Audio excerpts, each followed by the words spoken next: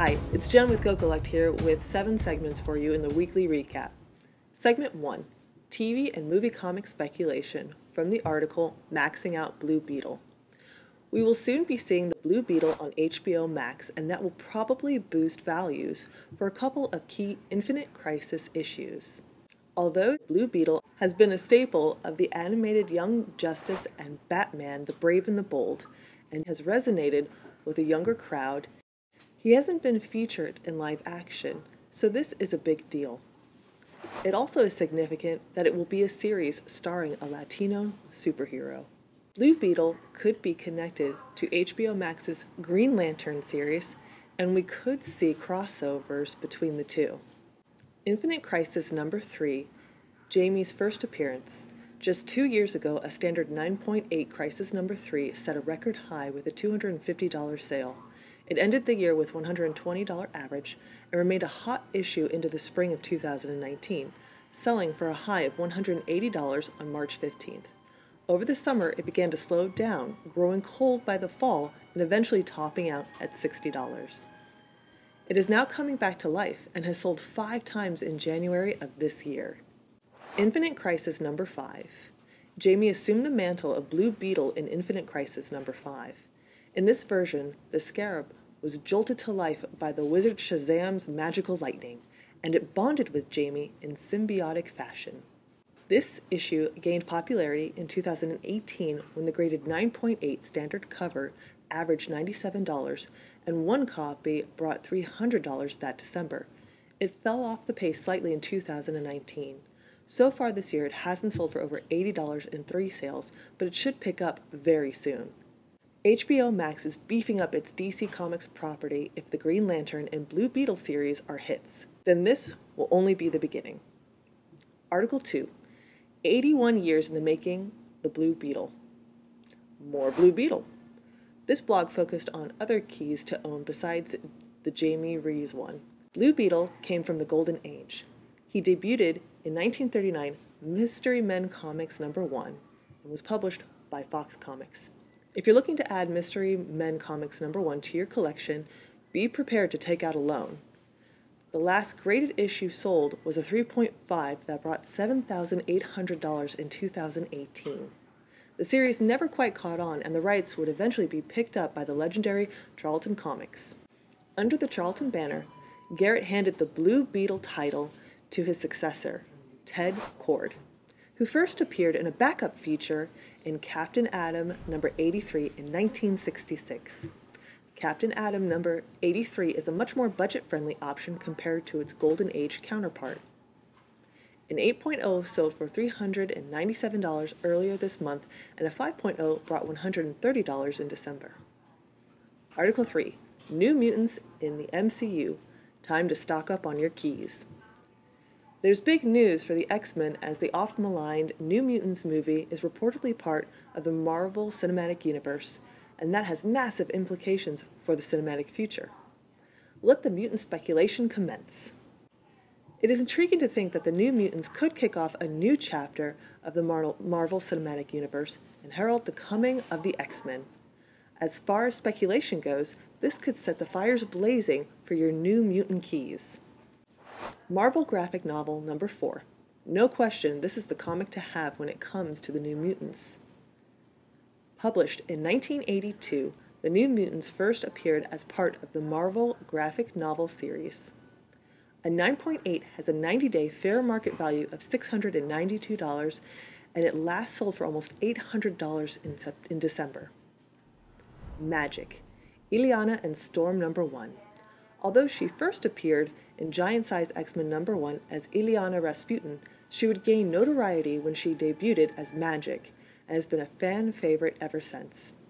The 9.8 has been gradually increasing in value, and it carries a 90-day fair market value of $90. New Mutants number 14. A 9.8 is currently averaging $216, and the most recent sale was for $255 earlier this month. A 9.6 sold for $109 on January 9, so look for it to get much more expensive in the near future. New Mutants number 1. This is a landmark premiere to the ongoing series. At a 9.8, it's averaged $86 over the past 3 months, and the last sale was for $61 in January. For those prices, it's worth adding to your collection. New Mutants number 18. This is Demon Bear's full debut.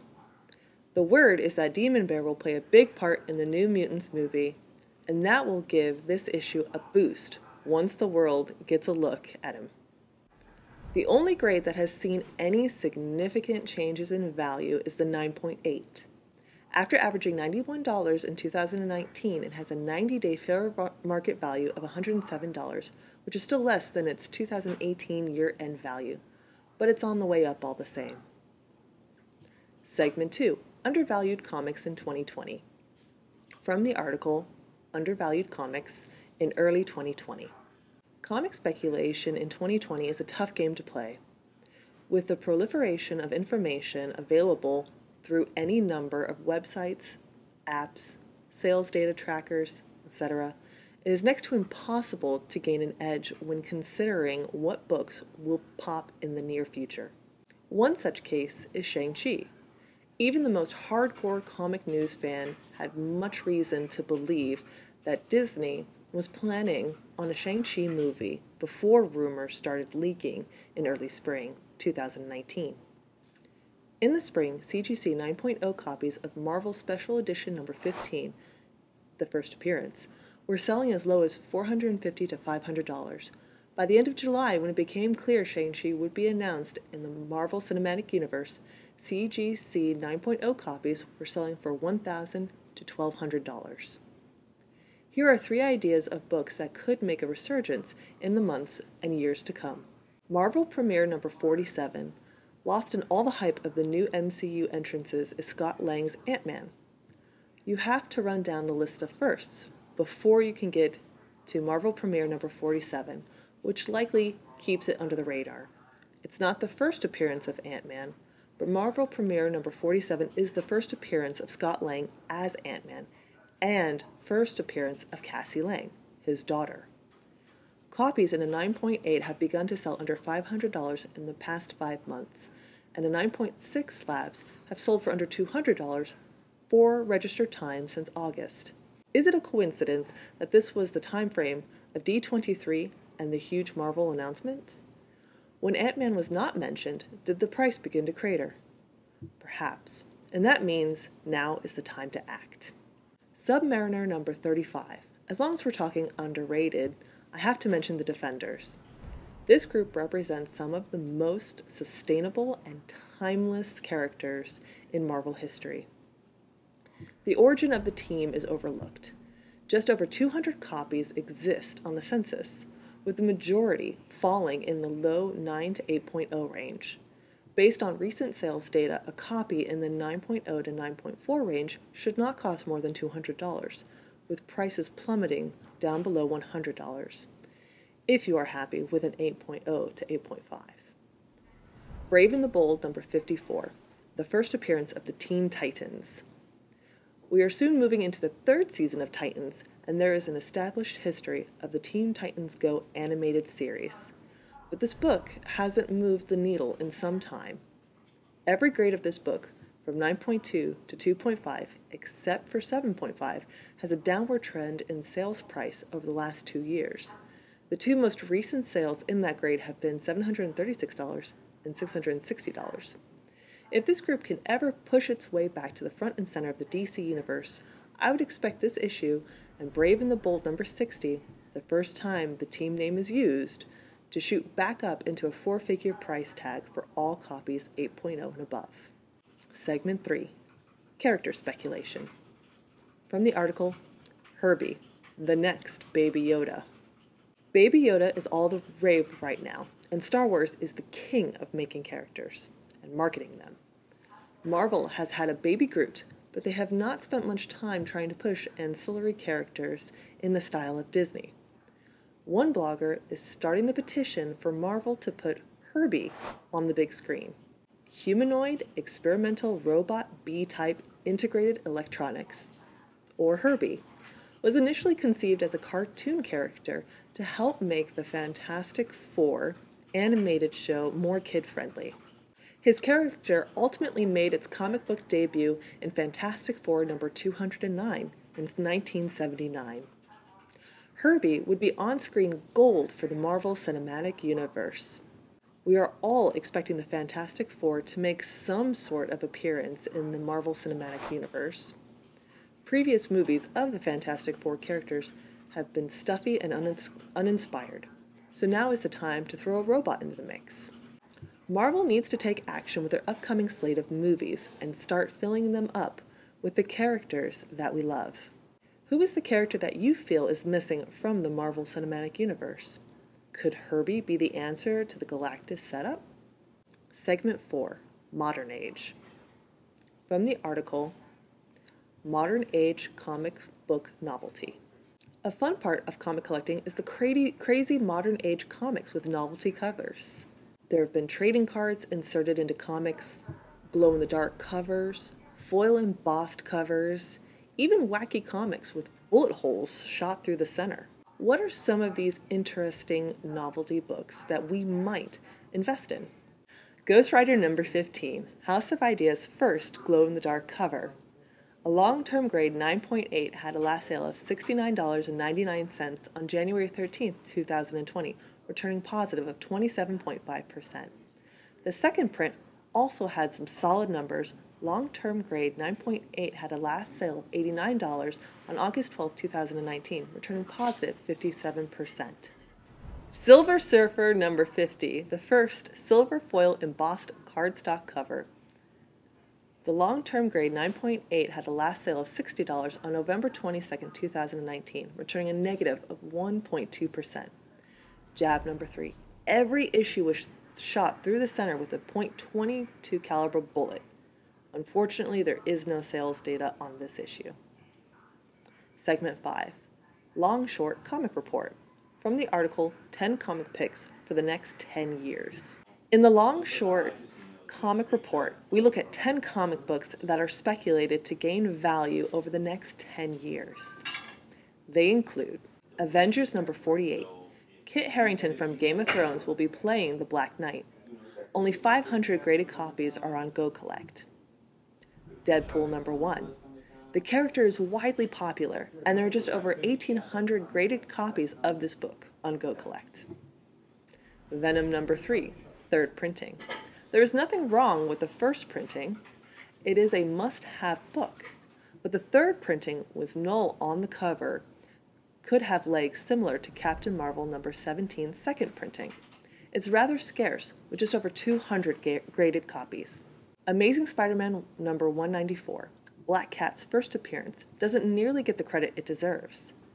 This book in mid-grade is cheap. Given the black cover, higher grades are tough to come by. Ultimate Fallout number 4. This is the type of book you will want to hold onto long-term.